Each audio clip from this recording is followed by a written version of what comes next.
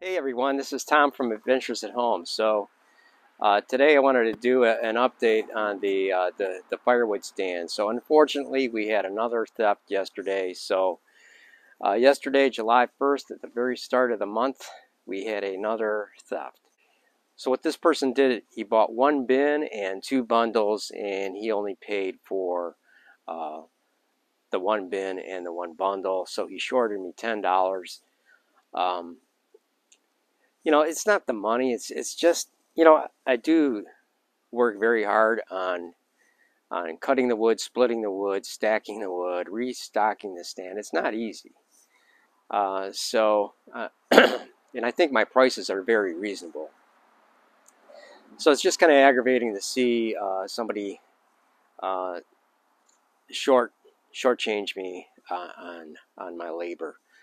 So anyway, I did get a couple pictures, and he left a roll of quarters with some personal information on it, which was kind of weird. So anyway, I did text the phone number on uh, the roll of quarters, and the person basically denied it and said, "I just have a small Ford Fusion. I'm not, there's no way I could have got the wood in there." Anyway,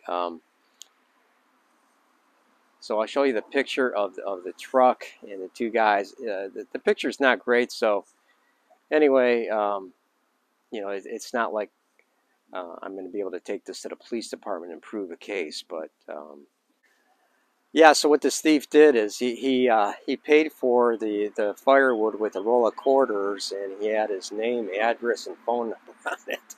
So it's like rule number one for a thief: if you're going to steal from somebody, don't leave your personal information behind. So uh, anyway, that's what he did, and so I did try to contact him. He basically blew me off. So there's really not much I can do about it. But unfortunately, he's a neighbor of mine, and it's just sad to know that my neighbors, at least one of them, is stealing from me. So uh, anyway, the firewood sales have been slow because it's summertime. The temperatures are in the 80s and 90s, so it's just camp firewood at this point. So what we plan to do? We plan to put up a Ring camera. So it's about $200 to buy a Ring camera. So that's what I plan to do. So I'll be doing a video on that, installing that, and kind of showing you guys how that works. So that's the next step in the whole securing of the roadside stand. So what I did, if you recall the last video, is I moved the roadside stand closer to the house.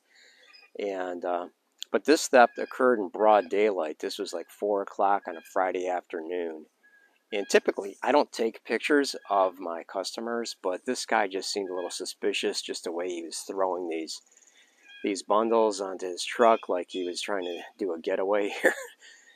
So I'm glad I got the pictures, and maybe this will prevent people from stealing from me again. But I am putting the Ring camera up, so I'll be purchasing that very soon, installing that, and hopefully that will prevent future thefts.